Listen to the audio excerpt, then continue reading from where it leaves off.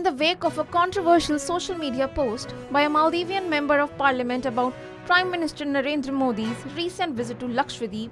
Ministry of External Affairs on Monday summoned the Maldivian ambassador,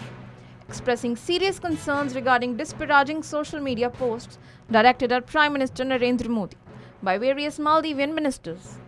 This comes a day after the Maldives government, led by President Mohamed Muizzi, took action against the officials involved in the controversy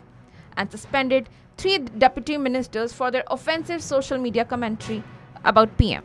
The ministers' critical comments sparked significant backlash in India, prompting calls from various Indian celebrities for people to consider domestic travel alternatives rather than visiting the Maldives.